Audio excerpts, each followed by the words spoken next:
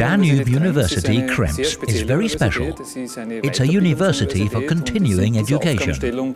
And with regards to this task, it's the only Austrian public university and the leading university in Europe dealing exclusively with continuing education.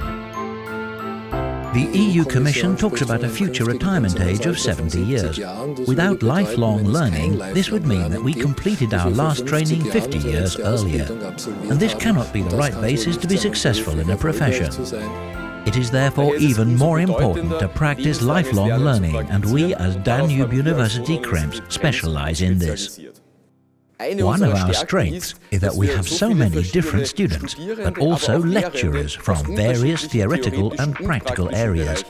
This way, theoretical knowledge enters into the practical sphere, and practical knowledge to research. On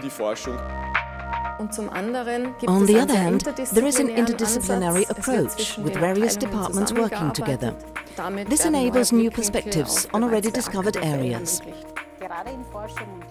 Especially in research and teaching, we take up current societal topics to combine basic research and application transdisciplinarily, always in dialogue with society.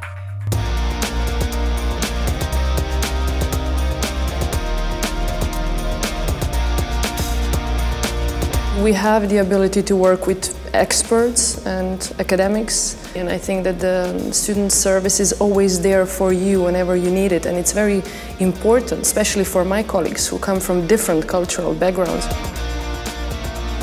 More than half our students have more than 10 years of professional experience. They particularly benefit from Danube University Krems' well-designed blended learning formats, meaning the combination of presence and e-learning periods. This enables me to live in Germany and study in Austria. You only have to be here continuously in the presence period, where you can also build a good network.